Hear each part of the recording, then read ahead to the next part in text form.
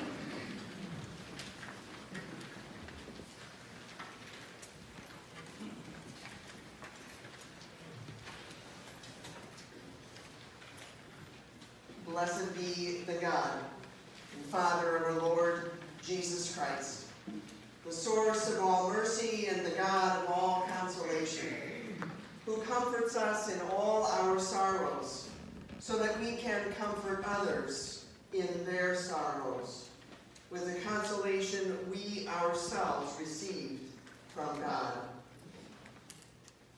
We were baptized in Christ Jesus.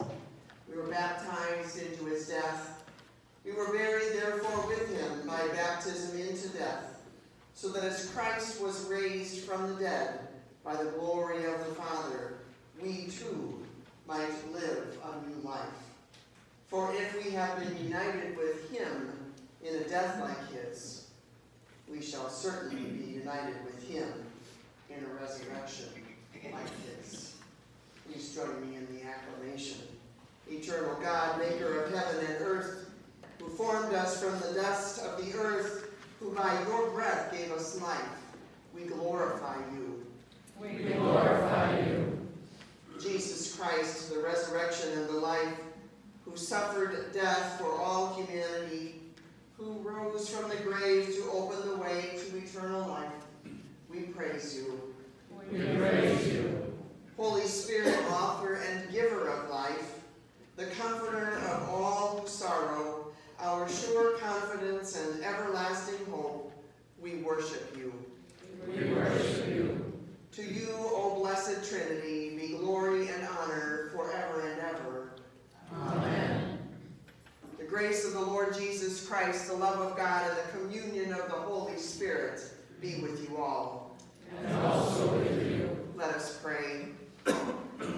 O God of grace and glory, we remember before you today our brother Duke. We thank you for giving him to us to know, to love, As a companion in our pilgrimage on earth.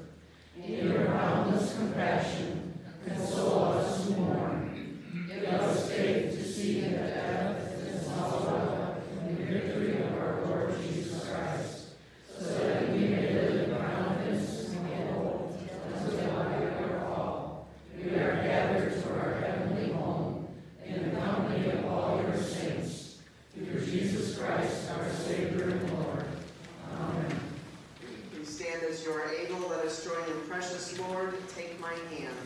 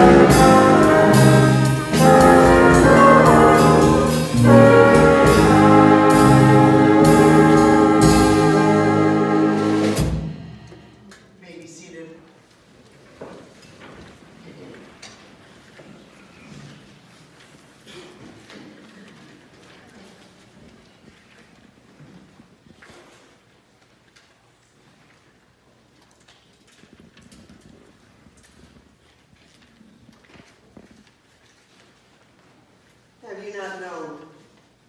Have you not heard? The Lord is the everlasting God, the creator of the ends of the earth. He does not faint or grow weary.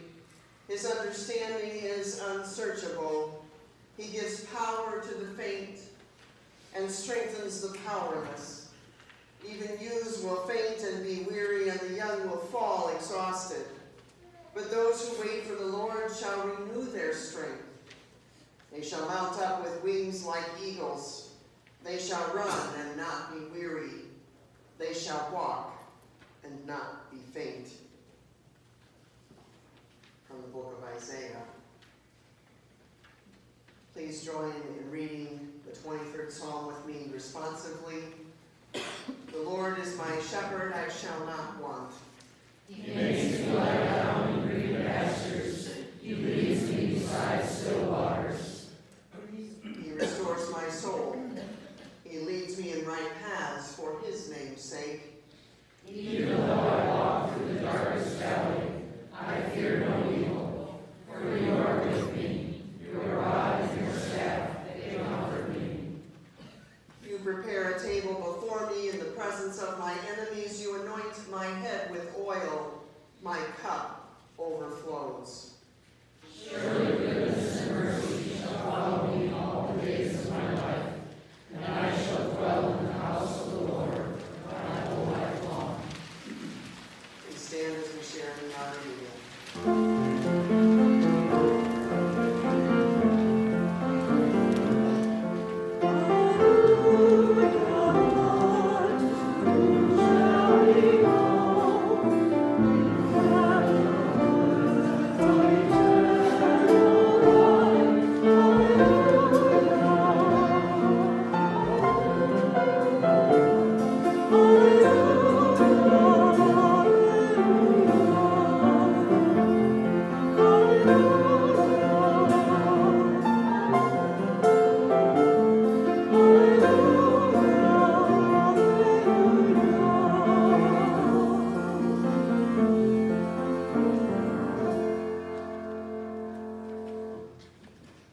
Gospel lesson from John. Now a certain man was ill, Lazarus of Bethany, the village of Mary and her sister Martha. Mary was the one who anointed the Lord with perfume and wiped his feet with her hair. Her brother Lazarus was ill. So the sisters sent a message to Jesus. Lord, he whom you love is ill. But when Jesus heard it, he said, this illness does not lead to death. Rather, it is for God's glory, so that the Son of God may be glorified through it. When Martha heard that Jesus was coming, she went and met him while Mary stayed at home. Martha said to Jesus, Lord, if you had been here, my brother would not have died. But even now I know that God will give you whatever you ask of him. Jesus said to her, your brother will rise again. Martha said to him, I know that he will rise again in the resurrection on the last day. Jesus said to her, I am the resurrection and the life. Those who believe in me, even though they die, will live. And everyone who lives and believes in me will never die. Do you believe this? She said to him, yes, Lord, I believe that you are the Messiah, the Son of God, the one coming into the world. When Mary came where Jesus was and saw him, she knelt at his feet and said to him, Lord, if you had been here, my brother would not have died. When Jesus saw her weeping and the Jews who came with her also weeping, he was greatly disturbed in spirit and deeply moved. He said, where have you laid him? And they said to him, Lord, come and see. Jesus began to weep. Then Jesus, again greatly disturbed, came to the tomb. It was a cave, and a stone was lying against it. And Jesus said, take away the stone. Martha, the sister of the dead man, said to him, Lord, already there is a stench because he has been dead for 4 days. Jesus said to her, did I not tell you that if you believed, you would see the glory of God? So they took away the stone, and Jesus looked upward and said, Father, I thank you for having heard me. I knew that you always hear me, but I have said this for the sake of the crowd standing here, so that they may believe that you sent me. When he had said this, he cried with a loud voice, Lazarus, come out! The dead man came out, his hands and feet bound with strips of cloth and his face wrapped in a cloth. Jesus said to them, unbind him and let him go. The Gospel of the Lord. Praise to you, O Christ. You may be seated.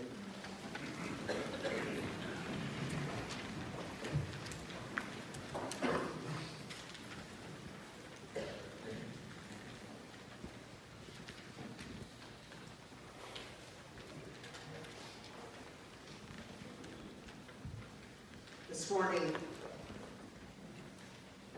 we've gathered together to celebrate a life well lived, a man well loved.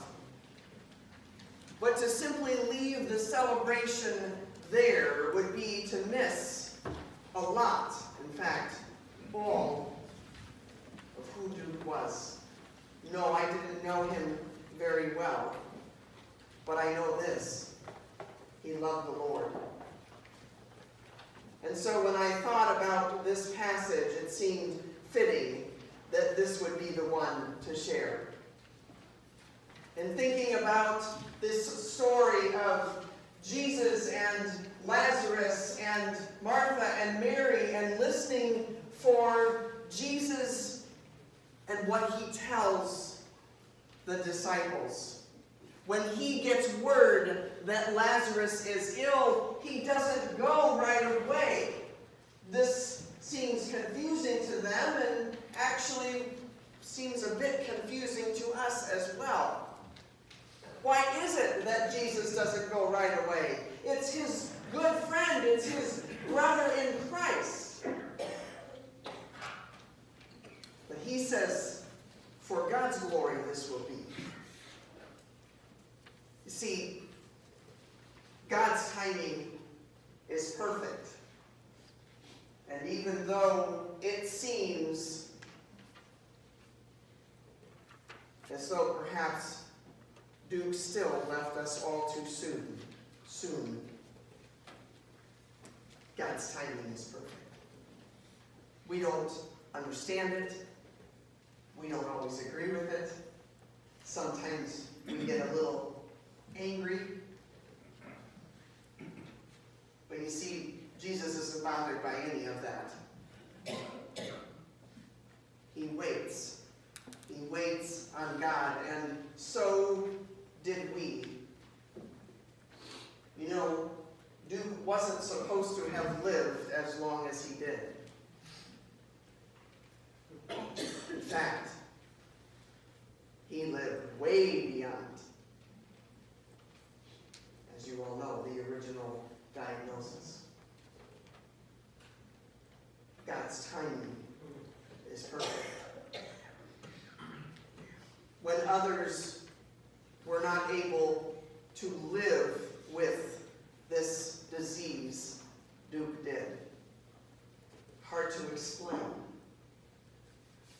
unless we bring God into the picture and allow God to show us that God's timing is perfect. The story doesn't end there, of course, does it?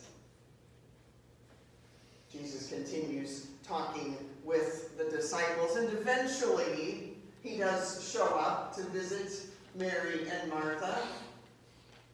But by the time he arrives, Lazarus is already dead. And Martha sees Jesus first.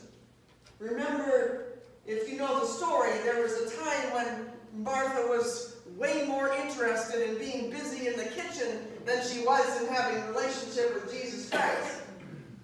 Well, you see, something changed for Martha, as it can for us all, as it did for Duke. Martha realized that there was more to her story than just tidying up and cooking in the kitchen, though that is certainly not unimportant.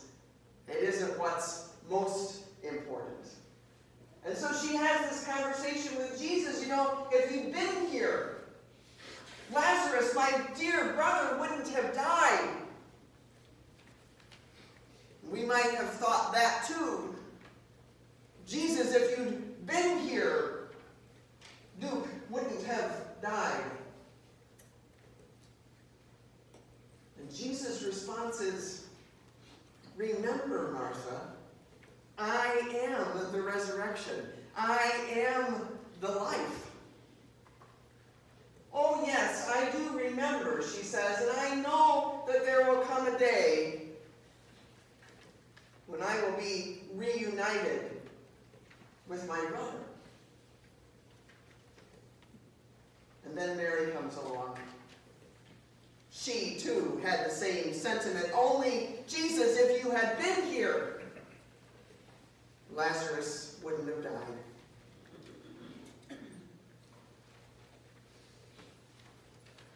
But Jesus' timing, God's timing, the Spirit's timing is always perfect. And so Jesus asks where Lazarus has been laid. And as he approaches that stone that has been rolled over the grave, he weeps. And so when we wonder, "Jesus, where were you when our friend died? Where were you when Lazarus died?" we see here a picture of exactly where Jesus was and is. He was with Duke.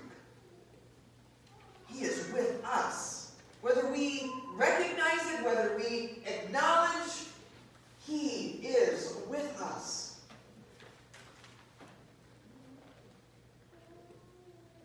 When Duke was taking his last breaths, he was holding hands with a man. And you know what they were saying? Many of you have heard this. "Precious Lord, take my hand. Do you not see the love of God in Christ now known to us in the Spirit?"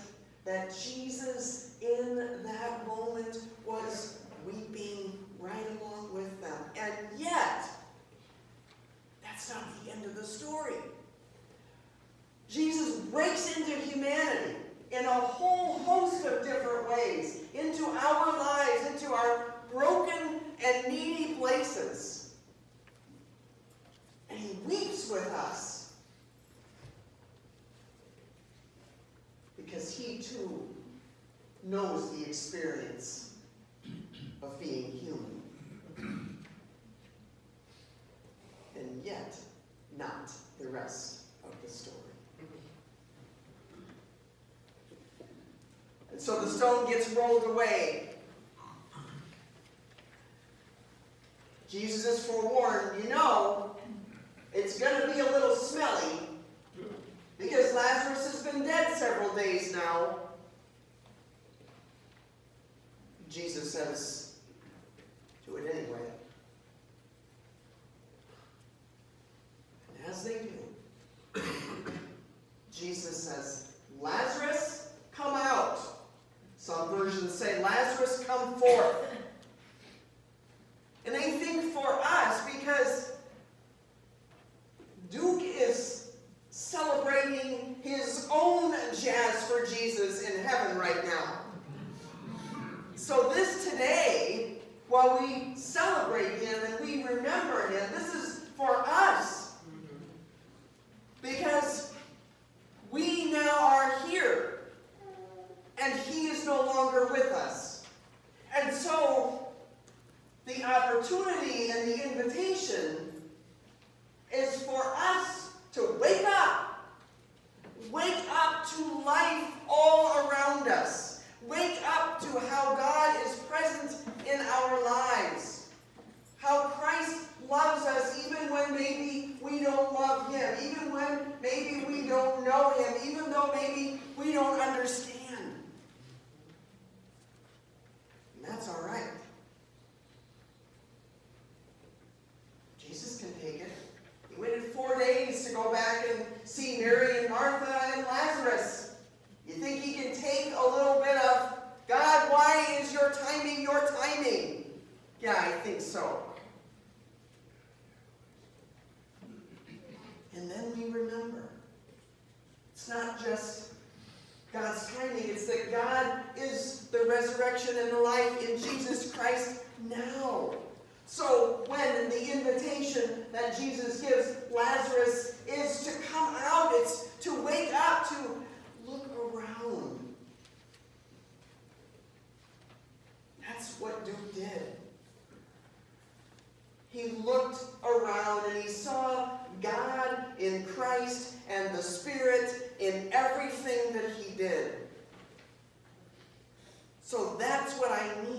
when I say a life well lived, a man well loved, because he didn't first love the Lord. The Lord first loved him. And Duke responded to that love in a whole host of ways that many of you know way better than me. But I think the message for us is receive that gift, that legacy of faith that Duke has left for us, but not just like, okay, I guess maybe go to church every week and, maybe I'll believe in God. Duke loved life, didn't he? He loved life. He loved life because somebody loved him.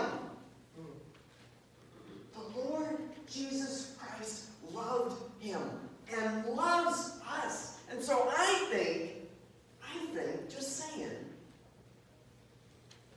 I think maybe he would say to us today, wake up. Wake up. There's a whole life to be lived. And remember that God loves you. And as one of our friends would say, God loves you, and there's not a darn thing you can do about it. Thanks be to God. In the name of the Father, Son, and Holy Spirit. Amen.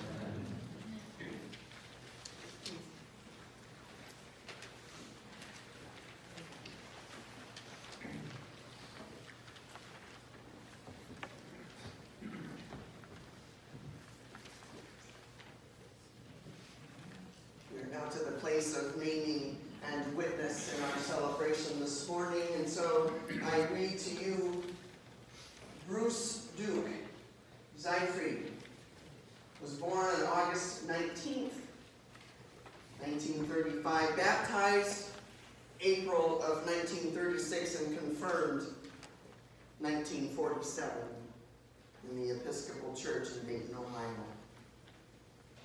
He left us to play in the Heavenly Jazz Band Saturday, September 29th. He graduated from Urbana High School in Urbana, Iowa, and from Miami University in Oxford, Ohio. Did I say Iowa? Yes. Sorry. I'm from Iowa. I apologize. Poor Duke. Sorry, Duke. Ohio in 1957 with advanced business studies from the American Management Association in Chicago. He is best known for his work in designing and fabricating interactive museum displays of historical and fantastical subjects that may also be played out as a game. He has termed these extravaganzas, and there are 46 of them, finding homes throughout the world and in a number of our American states. They are comprised of terrain, structures, and hundreds of authentic figurines, mostly an inch down to 5/8 of an inch tall, with all elements in scale. His work is prized by collectors and gamers alike, with major collections in Monaco, also in Australia, Bahrain, Italy, New Zealand, and throughout the United States. In December of 2017, a book, Duke Seifried and the Development of American Miniature Wargaming, was published and edited by John Curry and Jim Getz. His other interest was jazz. Duke was primarily a jazz guitarist, arranger, and string bass player. In recent years, his credits include serving for many years with the Jack Farina Big Band, Jazz for Jesus, and a computer-driven solo element, Cool Jazz, featuring special arrangements he wrote as backgrounds and performed over as a single thanks to techie friend Dan Mackey. He played string bass for a number of churches, and he and his wife Annette attended. He also played for the Burt Blaine American Heart Walk for 15 years. While living in Ohio, he performed with many combos and some well-known names. Duke was involved with a number of vocations throughout the years. WLWD Television, Kirscher Hilton Colette Advertising, Dynamic Displays, Custom Cast Der Kriegspielers, yes, I speak a little German, Heritage USA, both serving the tin soldier market, TSR, Dungeons and Dragons, Creative Concepts, and dry foam carpet cleaning. He was predeceased by his parents, Opal and William, survived by his wife and best friend of 26 years, Annette. His first wife, Ruth, also deceased, mother of his children, including Sherry and Ron, Bruce, Jonathan and Carrie, Laura, Samantha, and Shelley, and Jim. There are also 2 adopted sons, Daniel and Benjamin. 13 grandchildren. He is further survived by his sister Mary, sister-in-law Alice, along with stepchildren Jeff and Gaynell, Eric and Lynn, Kent and Lori, Lisa and Russ. Also 6 step-grandchildren and 2 step-great-grandchildren. He leaves behind many musician and adventure wargaming friends. Duke donated his body to UW-Wisconsin Medical School, particularly to research pulmonary fibrosis in hopes of one day finding a cure.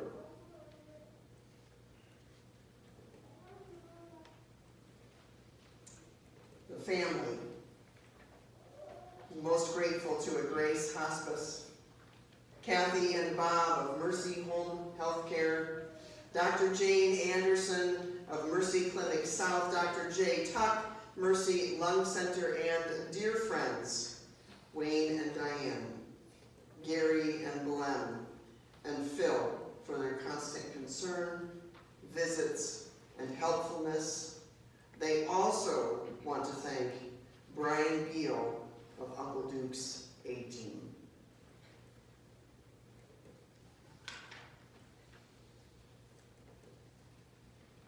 Now I'm going to share with you a video recording from Pastor Glenn.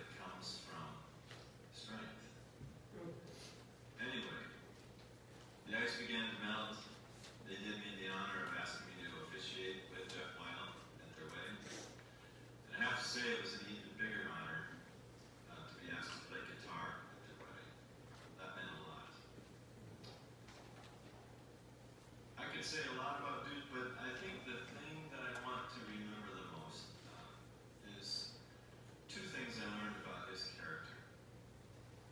One is that Duke is loyal. He's always loyal. If you are Duke's friend, that's it.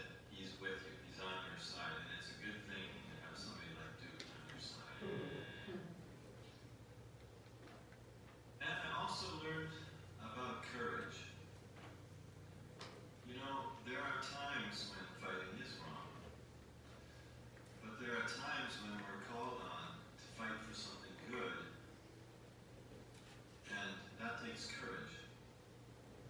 Maya Angelou said that courage is the most important of the cardinal virtues because without it, you can't practice the other ones. I can honestly say that I'm indebted to Duke because he taught me about courage and its value. And I think he has shown his courage in these waning days. I'm thankful for Duke. I remember Duke. And I love him. And thanks be to God that we can say, I'll see you again.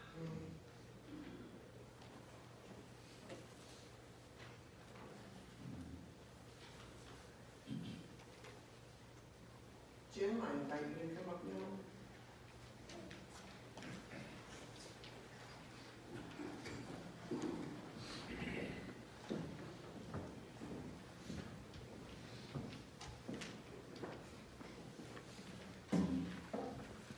Good morning.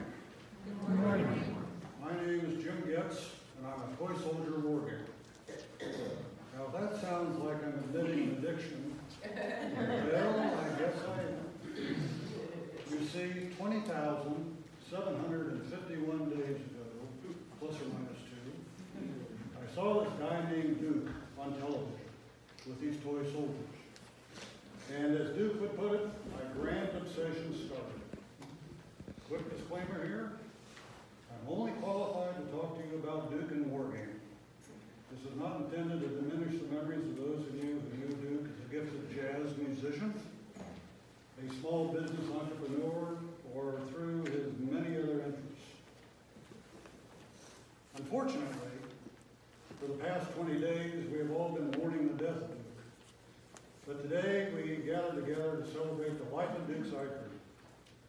This is something that I think Duke would be very much in favor of, because he celebrated life every day. Just for a moment, take a quick scan through your library of Duke memories. Ignore the when and the where. Just focus on how you felt.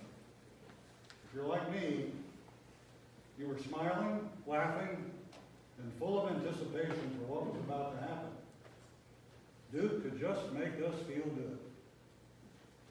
I've often wondered how he was able to do that. For a long time, I just believed he was a wizard and he was enchanting us. But I think the real magic was that Duke was the most passionate personality I've ever known. If Duke liked something, he liked it passionately. And if Duke didn't like something, he didn't like it passionately. And even if Duke didn't care one way or another, he did that passionately too. Now, in fairness, while this passion was wonderful to us outsiders, I suspect that it may have occasionally been viewed differently by family members. Back in 1970, Duke was living in Dayton, Ohio at the time, and was organizing one of his already famous weekend-long big games. This event was to honor David Chandler, a visiting professor from Sandhurst in the UK, teaching at Ohio State. Don't say anything. And the world's foremost authority on the pole. I drove over from Columbus a week or two before the game to coordinate with Duke. And as I drove up to Duke's house, I could see one of the boys, and I don't know whether it was Bruce or John, cutting the grass in the front yard. A scene of tranquil American family life. I parked in the driveway, and as I was getting out of the car, the front door burst open, and Duke came steaming out shouting, "What are you doing out here cutting the grass?" You're supposed to be inside painting soldiers. This was around the time that Duke had started a small company called Custom Cast to produce toy soldiers. And when I say small company, I mean small. If I remember correctly, the first production facility was in a converted chicken coop. Be that as it may, the miniatures wargaming business would never be the same. So much of what is standard today was first done by Duke's Custom Cast. I must mention one of Duke's favorite things here. Duke loved coming up with product names. He was always trying to add a bit of whimsy by using a unique name. He called this product branding. But I think it was to help adults not feel guilty about buying toys. One of his favorite methods was to use one of two endings in creating a name. The first was IQUE, as in Napoleonique, one of the rule sets in his Napoleonic product line. Another was Fantastiques, the name of his fantasy figure line, which was one of the first full fantasy lines ever produced. The other ending was ETTE. This showed up in Napoleonettes, his Napoleonic line, and Confederates, his American Civil War line. And of course, his favorite ETTE, and in all these years, you thought it was your laughing eyes and your giddy smile that first attracted Duke, but no, I hate to tell you, it was your pet. Duke was always trying to promote retail sales. At one point, he was driving an RV all over the country, to small towns and big cities, promoting miniatures wargaming. He trained store owners, put on demo games, and instructed any and everyone in the incredible stain painting technique. It was Duke as Johnny Appleseed of wargames. And like Johnny, he planted many seeds and fertilized them well.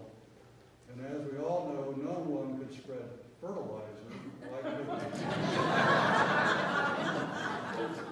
The industry grew, and Duke's position in it also grew. First a Custom Cast, then Heritage, and eventually as Senior VP of TSR, the Dungeons and Dragons folks.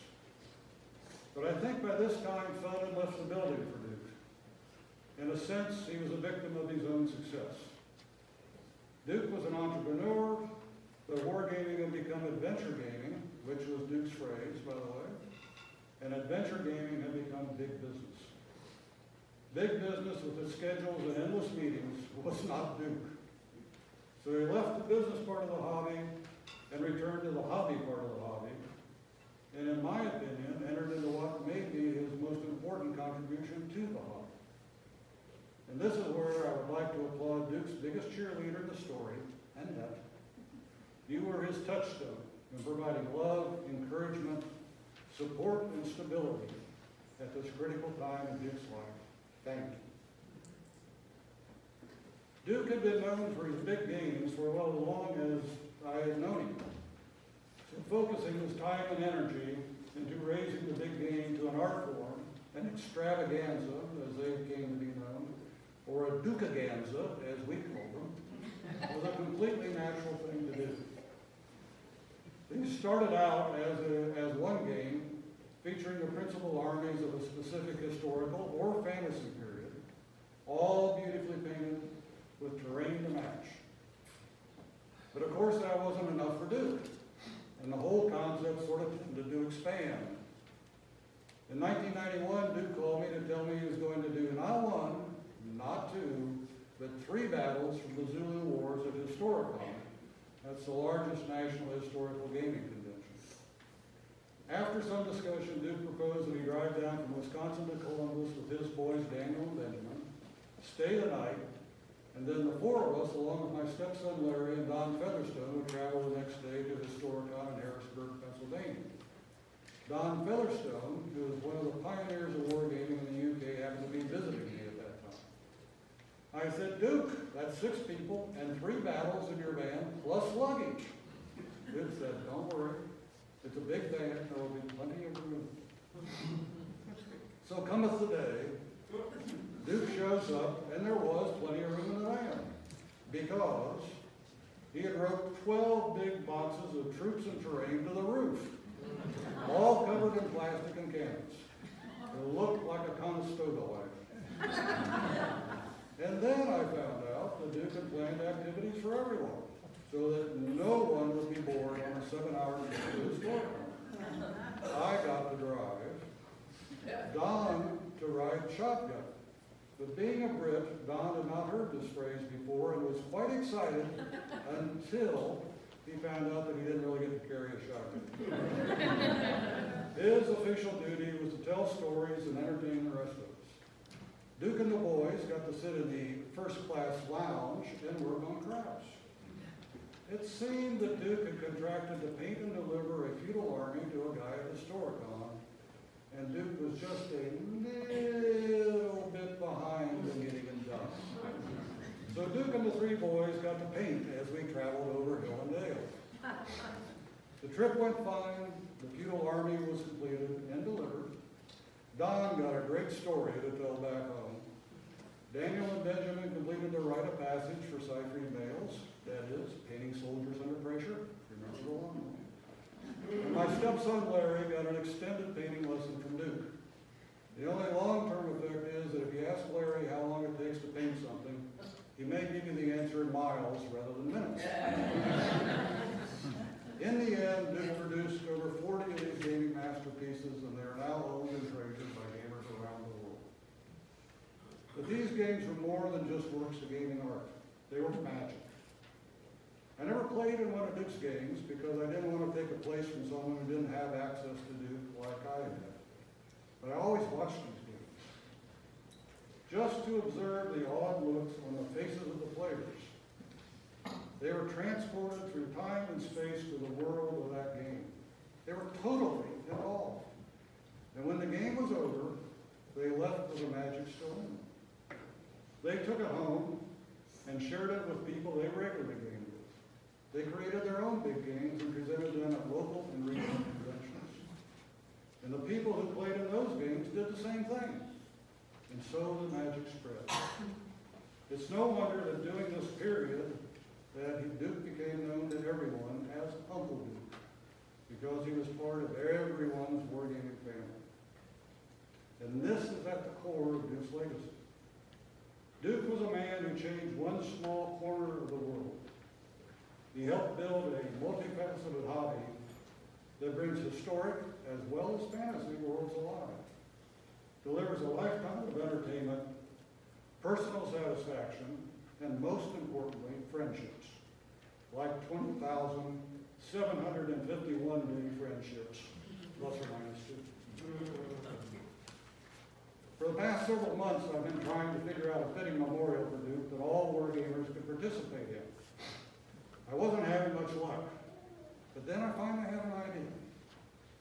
In the best tradition of World War II, Kilroy was here graffiti. I thought we should all paint on the wall of one of our miniature wargaming buildings, Uncle Duke was here. Then I had a better idea. The sign should read, Uncle Duke is here. Because every time you put troops on the table, every time you roll the dice, every time you put brush to casting or see a new line of miniatures, Duke will be there, by your side, whispering in your ear, isn't this wonderful? Have you ever had so much fun? Finally, the most important part of participating in this memorial for me is to say, Duke was my friend. He changed my life, and I miss it. Thank you.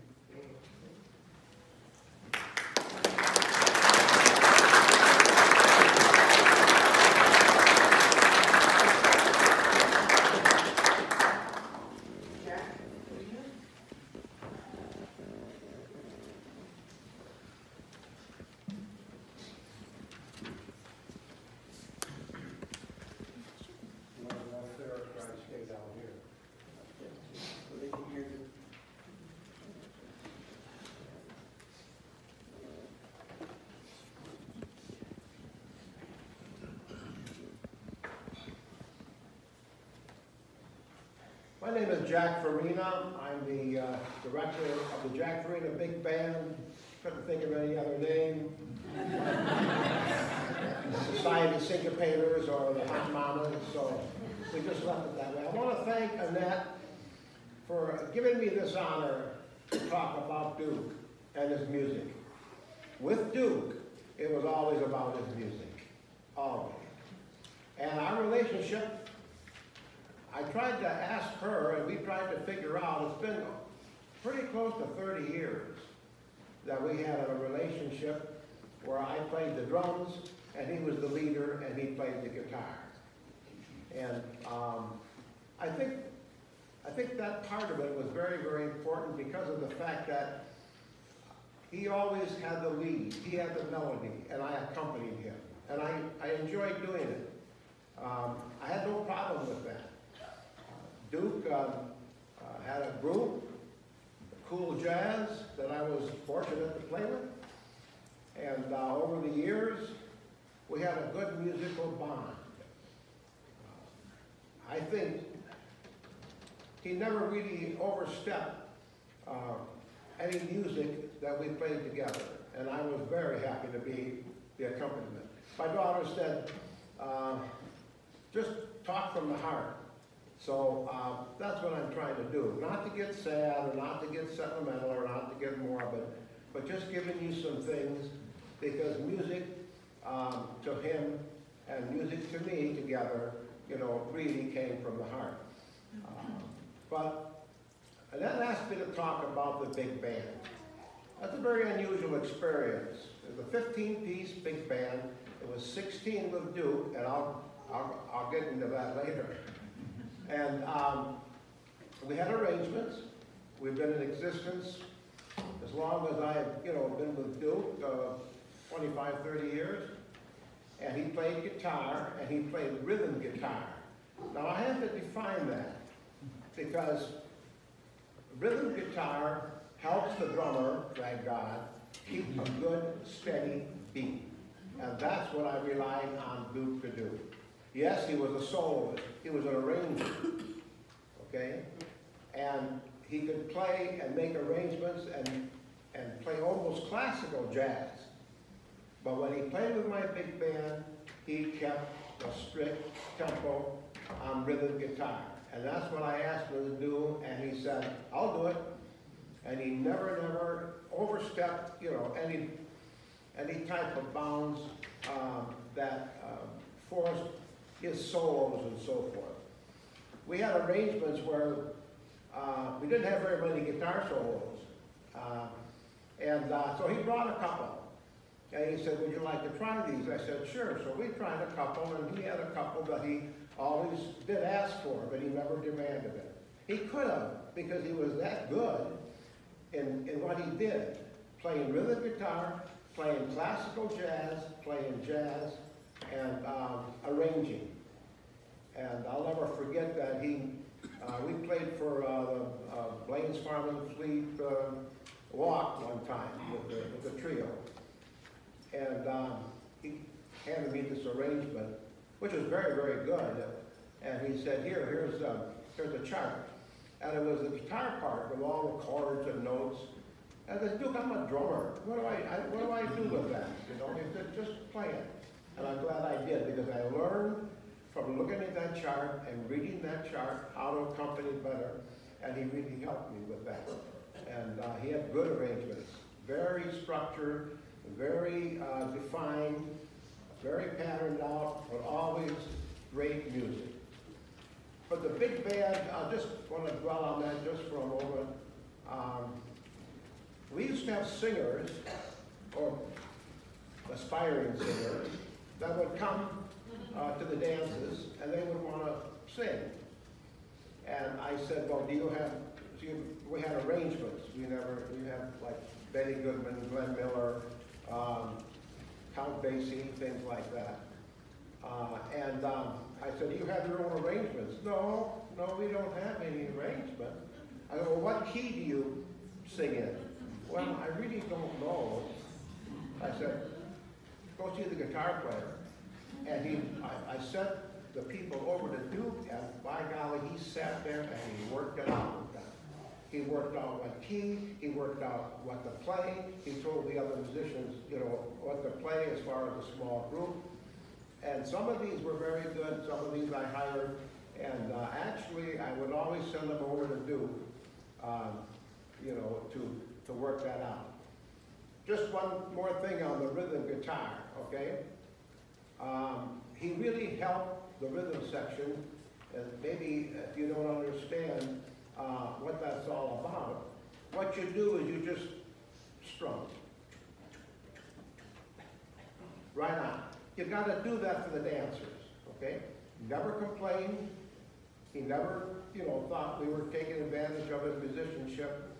And it was just wonderful to have him do that and really help the rhythm section out, made the big band sound much better, kept it in pace, and that part of it, you know, was so meaningful to me to have someone like that do that. I'm going to close this up with an incident, though. And again, I don't want to be, like I said, you know, sentimental or anything, but there was one chart, Satin Down, by Duke Ellington. We had an arrangement of that given to us by my good friend Tony Scodwell, who is a professional trumpet player. And I'll try to make this meaningful. It called for 4 trumpets and a solo trumpet. Well, Tony was in Las Vegas. He just gave me the chart to use. Who's going to play solo trumpet? So I asked Duke. I said, Duke, can you play the solo part? I mean, it was an arrangement for a solo trumpet. It was extensive. It was improvisation. It was jazz all the way through. He said, I'll do it.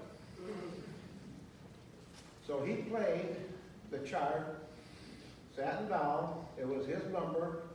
They used to ask for it all the time, and Duke had the lead solo on that in place of the trumpet. Well, when Duke wasn't playing, or did not play with, able to play with the band anymore, I didn't replace anybody playing that chart. We didn't play that. We didn't play Satin Down. It was Duke's number, and that's the way it was. Maybe, you know, in the future, maybe tribute, I'll probably find someone who can play that, because it was a very difficult improvisational part. And that's the way it was with Duke. And the other thing about it was he used to bring students to help him and to study while he was playing with the big band. They used to learn from him. They'd sit down next to him. Maybe once in a while he'd let them take a few choruses. I had the feeling that he was grooming those musicians, those students, to take over when he left. And I got wind of that. So before he even asked, and he would never really ask, he just sort of, I said, Duke, when you leave the band, I'm not hiring any guitar player. And I mean that. And I don't have one now.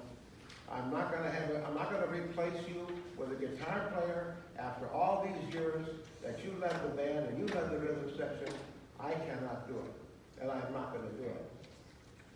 And so now, Duke still has the guitar book. It's this thick. It's in a suitcase. And Annette has it, and I'm not going to pick it up right now. I mean, I don't know. That's just the way I feel. Okay? Because I said, Duke, if we're playing outside in a concert like we do in Belleville at the Phoenix Park Band Shell, with a real beautiful band shell, I said, when we play outside and the weather's nice, maybe you can come and set in. Well, it never really happened, but right now I don't know what to do with the guitar part or the guitar folder. I'm not really concerned. It stays where it's at.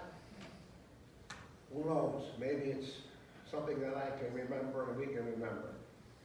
Or, and not to be corny, maybe he's up there and he's saying, you got the part? I can do it. Thank you.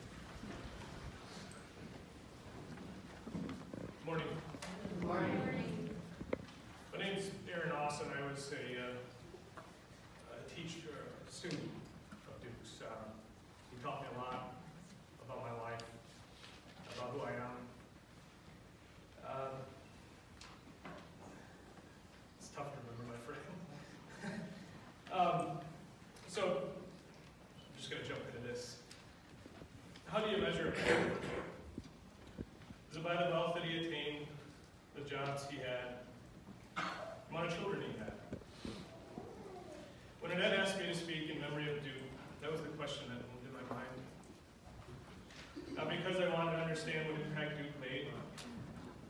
But what can I say to do justice to a man that had so many talents and touched so many lives? Duke was a forefather in gaming, an elegant musician, a successful businessman. But beyond that, he was a father, he was a husband, he was a friend, he was a teacher. But to me, he was a lifelong mentor. The life lesson that I learned from Duke at a young age was never be afraid of your own worth. Never be afraid of who you are. And no matter what people are saying, what position you hold, what situation you're in, never forget your worth. Never lose sight of who you can and who you should be. I used to go to Duke a lot when I would have problems, and he would always say in his words, "Aaron, you're a mover and a shaker. Own them." That's what he used to say. And those words ring to me every time. Every time I feel down, every time I'm trying to do something new or push harder. Duke always, I can always hear him, "You're a mover and a shaker." And he knew that in me. At the age of 14, he could see that. He had that vision. I'm forever grateful for him being in my life. Duke and Annette were my confirmation teachers at St. John Lutheran Church in Janesville. Going over the years as the DNA class, Duke and Annette. Little did I know as a 14-year-old kid, my life, my perspective, and my faith were about to be drastically changed. I remember walking into the class thinking, oh well, it's another boring year of Sunday school. I mean, what else do you think at 14? I had a bag full of Cheetos waiting for me at home with my Nintendo 64, hot and ready to go. But instantly, and I mean instantly, Duke and I connected. Like I said, Duke knew who I was, and he saw what I could be. Duke saw potential in me that I could not see, and little did I realize, but Duke would be the one to unlock it, just like he did to many of us in the DNA class.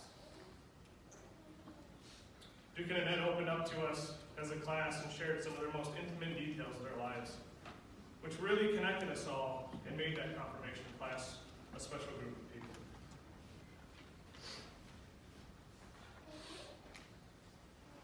I don't think that Duke and Annette really understood how they impacted our lives.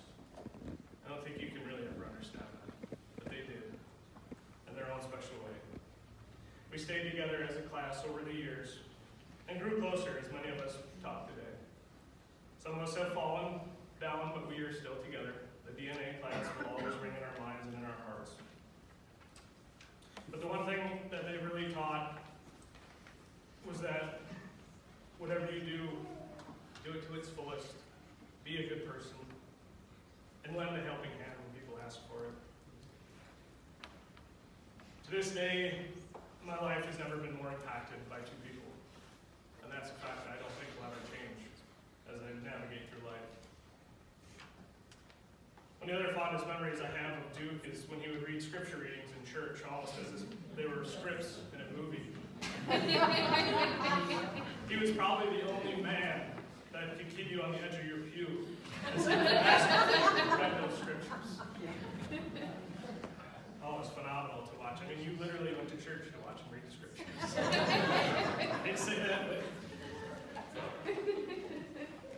but you know, I think that goes into saying, you know, how much passion he had in life. I mean, everything that Duke did, he did it to its fullest. He went beyond 100%. He was 150%. And you saw that in everything that he did. Duke and I were connected from the time I first met him, and we still are today. I stayed in Janesville over the years and sought the counsel of my mighty mentor many, many times. I remember going to Duke with issues in high school, issues in college, and even issues in life. Eventually, our mentoring sessions turned into chats and updates on life, but I treasured every conversation that I had with Duke. There's no doubting that Duke was gifted, skilled in many crafts, and a masterful teacher. But mentor was a title that he wore silently. There are two people that had great influences in my life, my grandfather and Duke. To both, I am truly indebted to them, and I can only hope that I can pass their teachings on like they did to me. As I reflect on Duke's life, I ask myself again, how do you measure a man? And I can only answer in the way Duke would. You measure a man by how many lives you can touch before the good Lord calls us home. How many lives you can truly make an impact on and help. Judging by how many of you are here today, I think it's evident that Duke is the new measure of a man. If any of us could be a quarter of Duke, the world would certainly be a louder place. But it would also be a more powerful one. Thank you.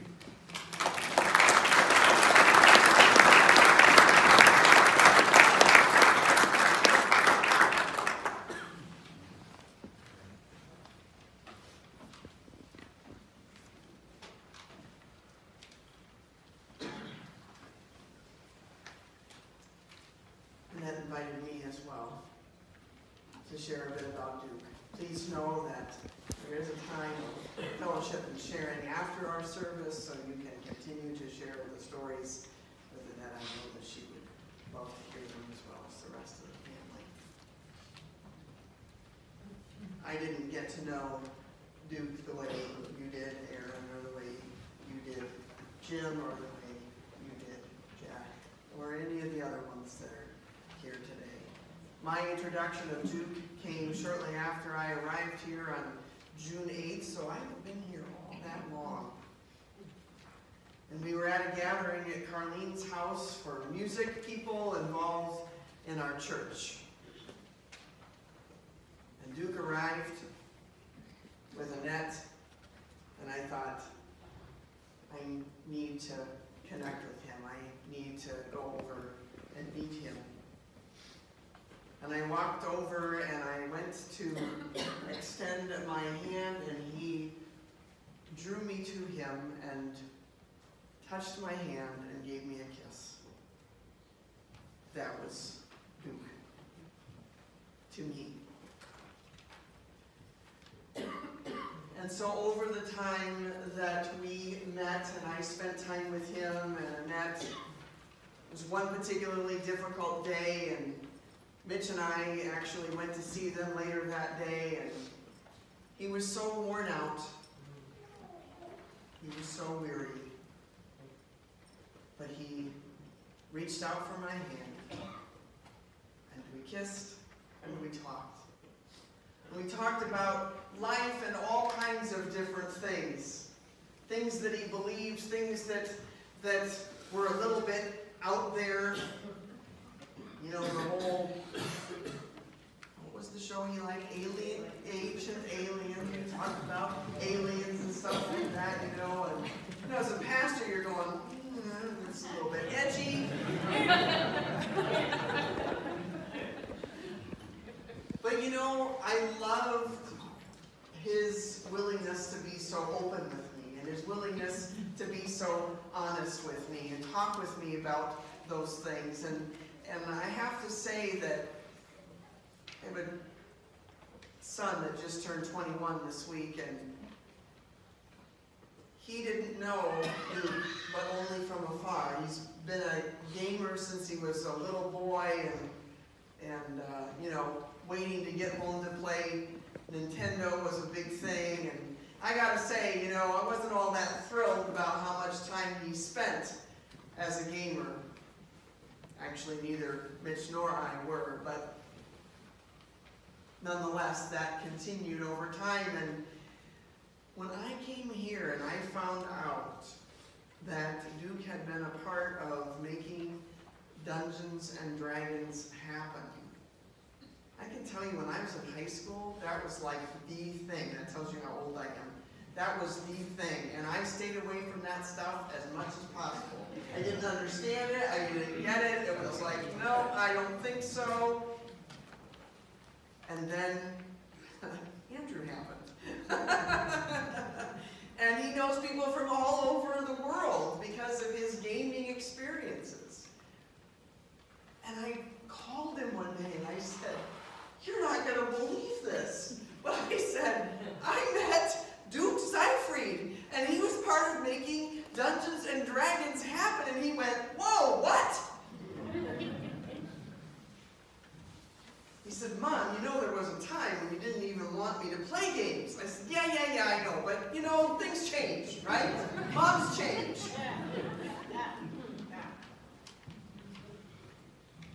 And so we continued to visit, and one of the last times I spent with Duke, he grabbed my hand and he said, you know, I'm ready to go. I'm ready to go. I want the Lord to take me home. I've done all that I wanted to do. I've done all that I needed to do, and it's time for me to go home. And then he said, do you think that's okay? Is that all right for me to want to go home?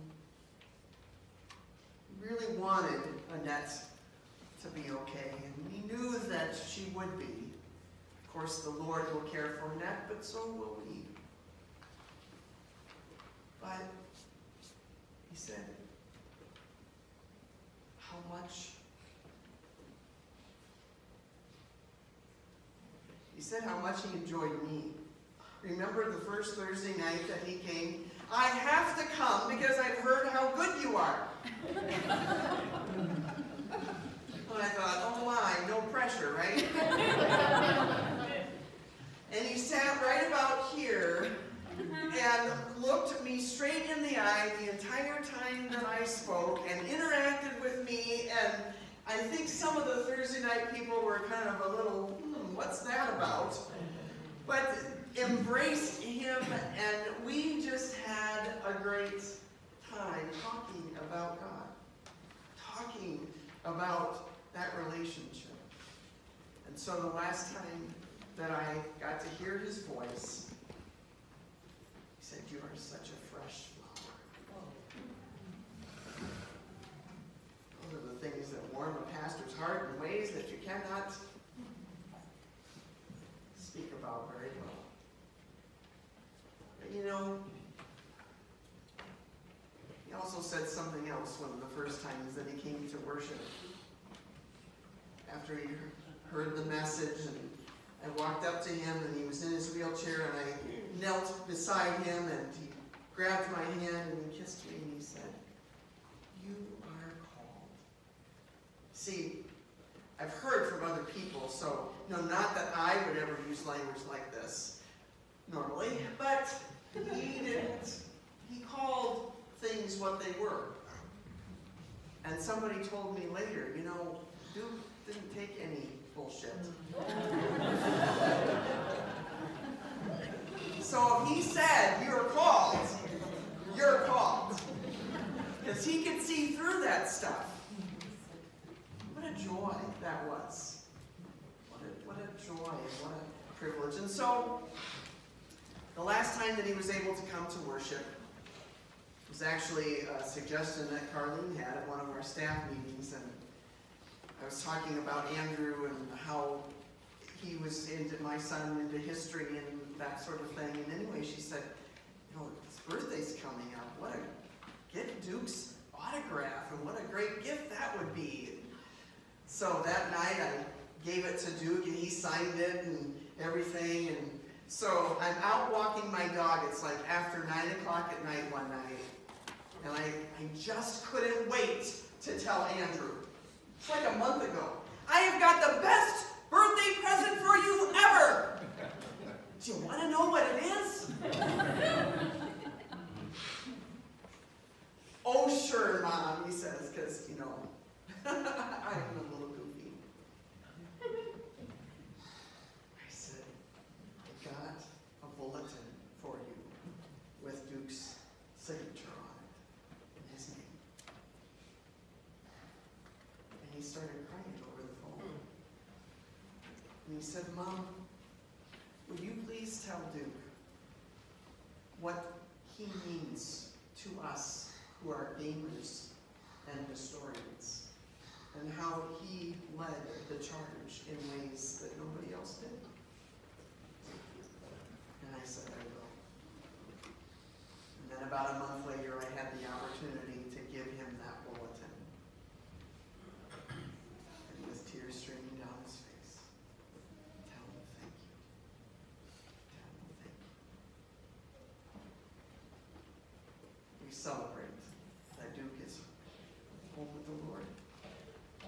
It truly is. And that's what I told him that day when he asked me if it was okay that he go home to be with the Lord. I said, dude, you're going to be home with the Lord soon and you're going to be playing jazz for Jesus in heaven. How cool is that?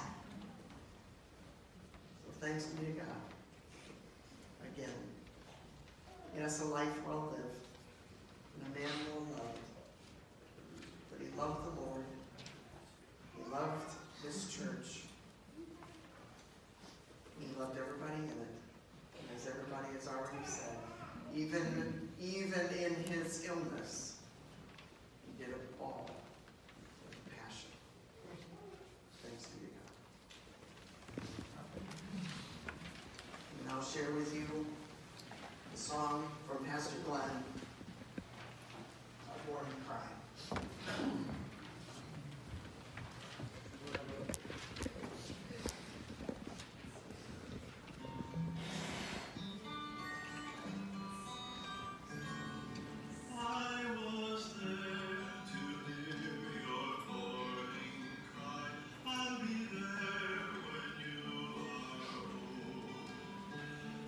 Rejoiced the day you were baptized to see your life unfold.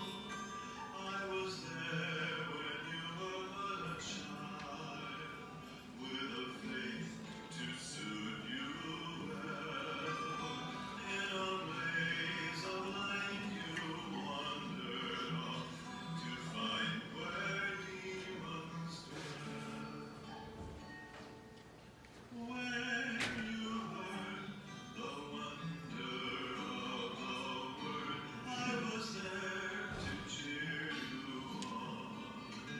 You were raised to praise the living Lord, to whom you now belong. When you find someone to share your time, and you join your hearts as one, I'll be there to make your verses rhyme from dusk till rising sun. In the Middle Ages of your life, not too old, no longer young, I'll be there to guide you through the night, complete what I've begun.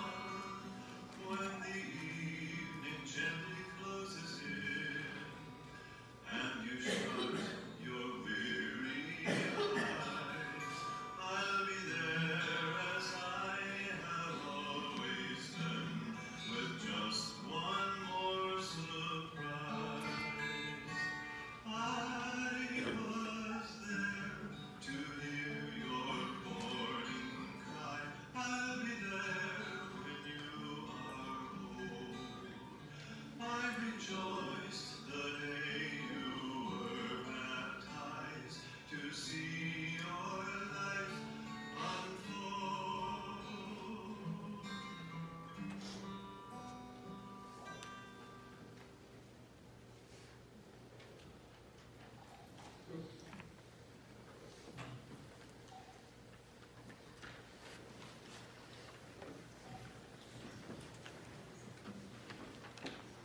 Ready to stand, let us join in the Apostles' Creed.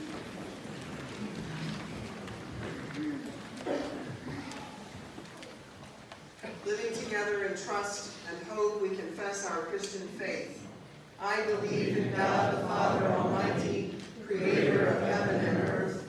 I believe in Jesus Christ, God's only Son, our Lord, who was conceived by the Holy Spirit, born of the Virgin Mary, suffered under Pontius Pilate, was crucified, died, and was buried.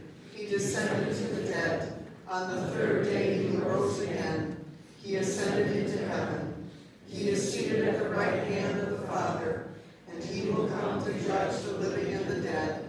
I believe in the Holy Spirit, the Holy Catholic Church, the communion of saints, the forgiveness of sins, the resurrection of the body, and the life everlasting.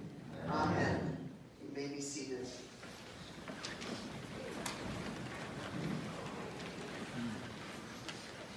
us pray.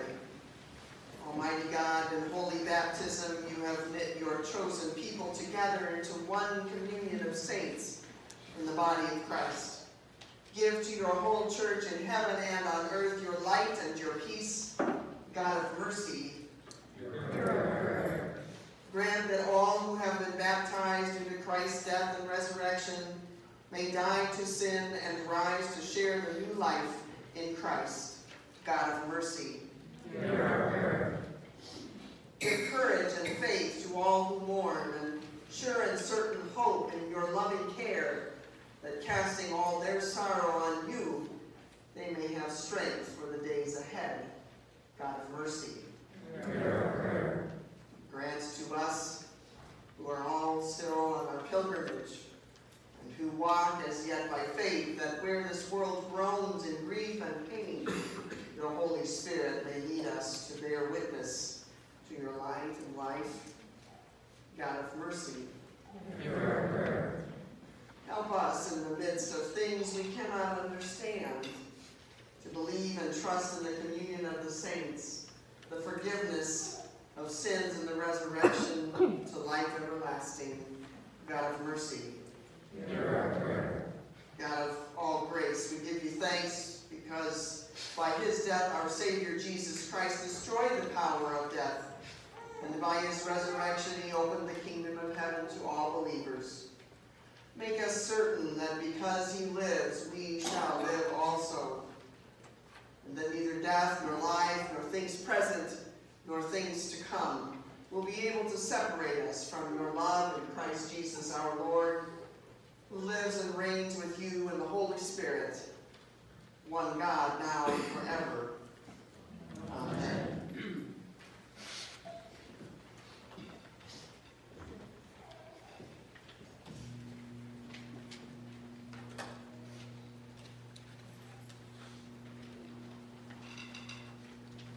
Lord be with you.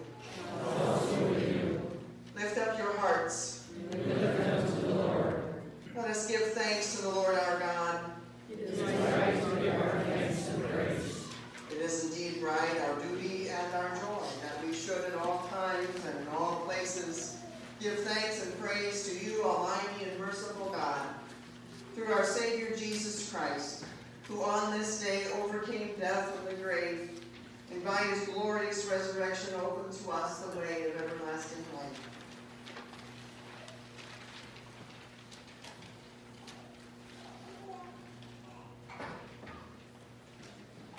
On the night that Jesus was betrayed,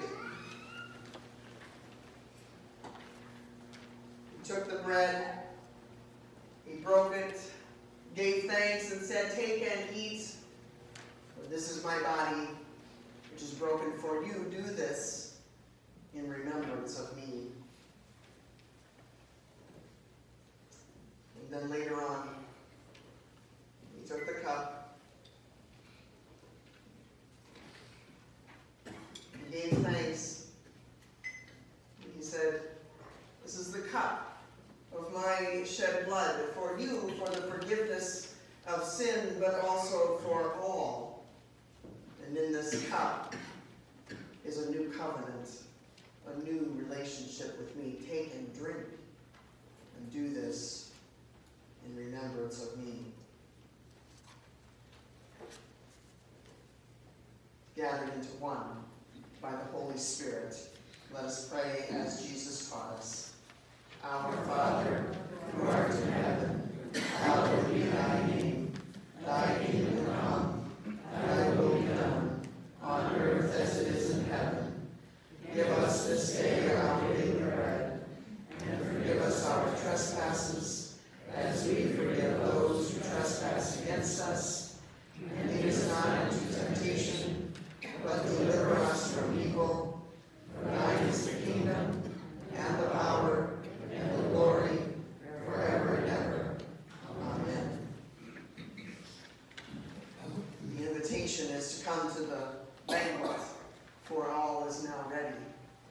An invitation to the table that is open to all. Please feel welcome at this table. Let the people come.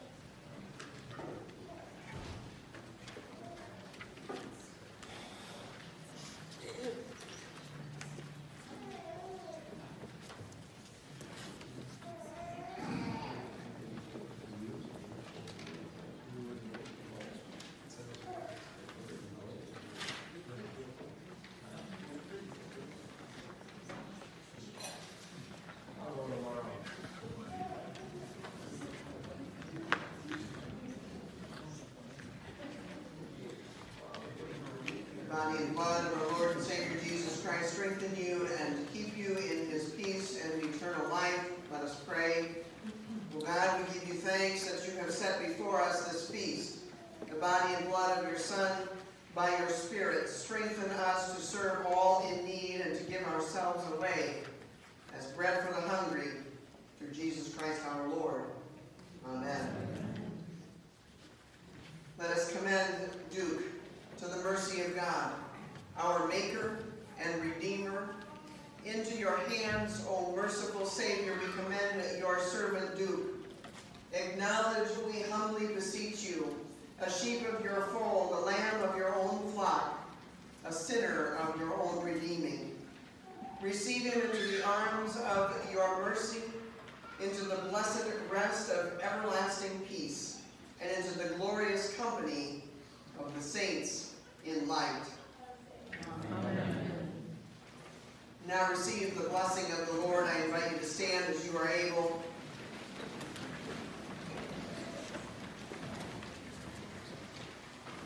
God invites us into his future, where the one who makes all things new has made his home among us. We are called and chosen, together embraced by the God in whom tears, mourning, crying, pain, and even death will be no more. Remember God's future, for this is our story. Our Lord says, "See, I am coming soon." Come, Lord Jesus. Let us go forth in peace